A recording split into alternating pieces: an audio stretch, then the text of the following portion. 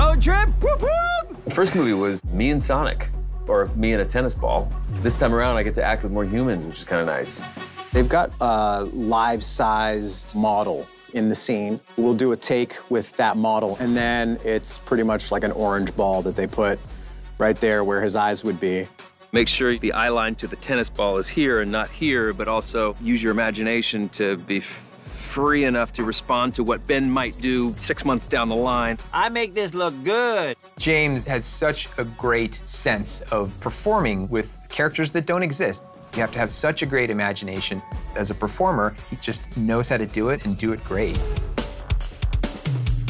Jeff is an incredible director, and he loves this story and wants to protect it and wants to see us have as much fun as possible. He comes from a very similar background to myself and to Ben Schwartz in that we got deep into these franchises. Jeff understands things about Sonic that really only the fans can relate to.